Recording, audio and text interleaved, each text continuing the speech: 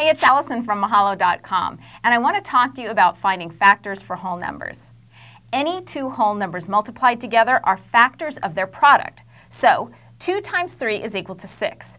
That means that 2 and 3 are factors of 6. Now, for any whole number, the smallest factor will be the number 1, and the largest factor will be the number itself. So let's look at a specific example. Let's find all the factors for 18. Now, the smallest factor will be 1, and the largest factor will be the number itself, 18, because 1 times 18 is 18. Now, we need to check all the other whole numbers between 1 and 18 to find the rest of the factors. So let's look at 2. Can you multiply 2 by another whole number and get 18? You can. You can multiply it by 9. What about 3? Yes, 3 times 6 is also equal to 18.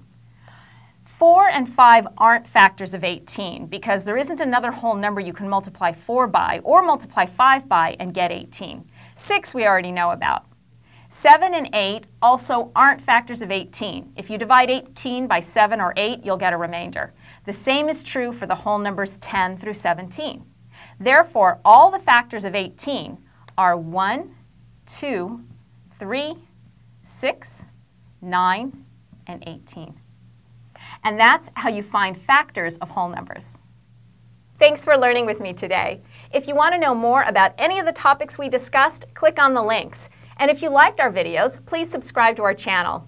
If you have any specific requests, please send them to requests@mahalodotcom. I'll see you next time.